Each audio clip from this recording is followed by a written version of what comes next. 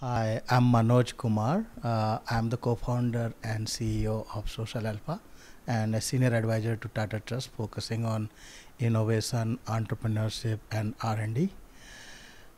It's my privilege to visit Hubballi to attend development dialogues. I really thank organizers for inviting me, and it was great that we could enter into an MOU with Sandbox, and looking forward to working together. I quite like the format. I think the 2 days is just right. It should not be more or less than that.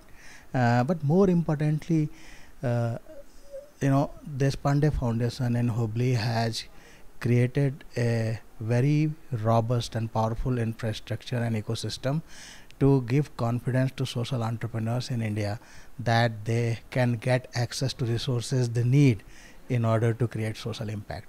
I think if we can create more sandbox experiments across the country, we will be able to bring in more innovators and entrepreneurs in the social entrepreneurship space. This is one of the finest examples of promoting entrepreneurship in the country, and I hope we can work in collaboration with this Deshpande Foundation and take it forward.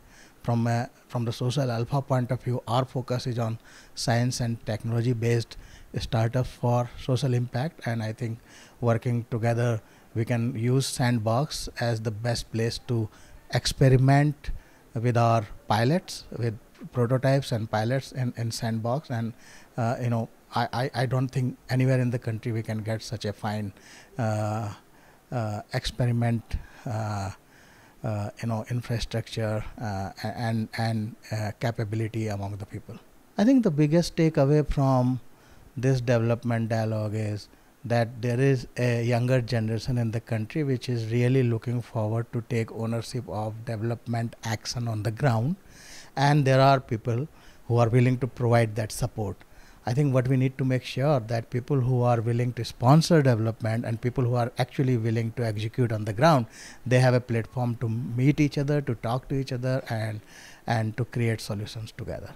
I think the one thing that strikes me most is there are different people who are trying to solve India's development sector problems, and this dialogue is the first step to create collaborative partnerships among these people so that the impact can be magnified and amplified. Development dialogue to me is an ecosystem enabler, a platform where we can bring in all stakeholders together to amplify the impact.